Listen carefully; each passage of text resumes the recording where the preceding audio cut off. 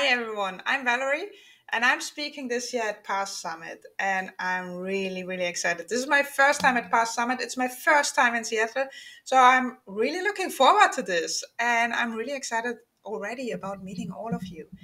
And the session that I will be presenting, putting the icing on the report cake, it's part of the learning pathway about creating impactful data visualization in Power BI.